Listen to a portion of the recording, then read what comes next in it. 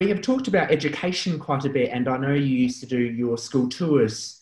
You know, often schools have like like a board before their assemblies where they put like a message on there.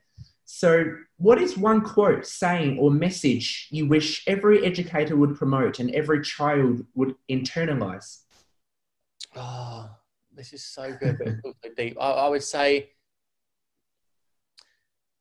you know, the most important thing in life is self-belief, and the fastest way to happiness is to help others. There you go. So it's self-belief and helping others. To be a giver, wonderful message. Joe, have you got any concluding comments before we wrap up? Firstly, this has been like the most enjoyable interview I've ever had. You're so well researched. You've asked some really great questions. You should definitely be an investigative journalist.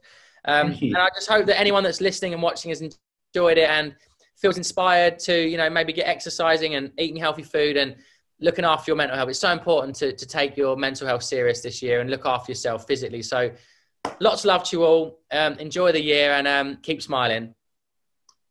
Well, Joe, thank you very much for your kind words, firstly. And we have covered a lot today. And on behalf of the Cambridge Union and our community, I would just like to thank you sincerely for your time and insights. In fact, when we designed our term cards, Freddie, our fantastic president, hoped to provide something uplifting that is accessible for everyone at home in this most difficult time.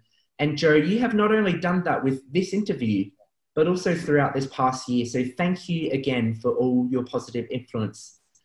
To our viewers and members worldwide, thank you for your enthusiasm, engagement and support.